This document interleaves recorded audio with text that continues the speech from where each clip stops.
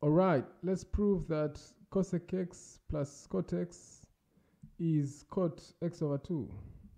Well, cosec x is 1 over sine x and cot x is cos x over sine x. This then becomes 1 plus cos x, all of it over sine x. But cos x is the same as 1 minus 2 sine squared x over 2, where you use that multiple angles, compound angles. Use that concept of multiple angles and compound angles to derive this.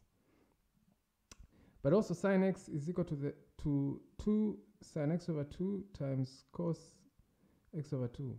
So in the place of cos x, we put this 1 minus 2 sine squared x over 2. And in the place of sine x, we put this 2 sine x over 2 times cos x over 2. 1 plus 1 here is 2. So it becomes 2 minus 2 sine squared x over 2 over this one.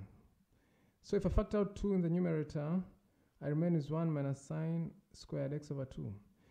Okay, I can divide 2 in the numerator and 2 in the denominator, and this 1 minus sine squared is just cos squared.